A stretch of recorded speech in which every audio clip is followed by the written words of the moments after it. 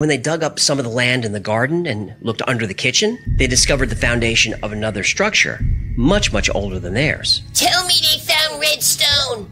And the foundation was indeed made of red sandstone. Now, these latest messages also had a different tone.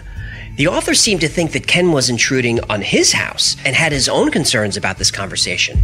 He finally signed the message Lukas, and eventually we learned that LW's full name is Lukas Wainman. Ken now had a lot of details that could be checked for accuracy, so he delivered them to Peter Trinder to see what he can find. And Trinder felt that the dialect, sentence structure, and intermittent use of Latin placed the messages in the middle of the 16th century in the Cheshire area, which is exactly where Lukas Wainman said he was living.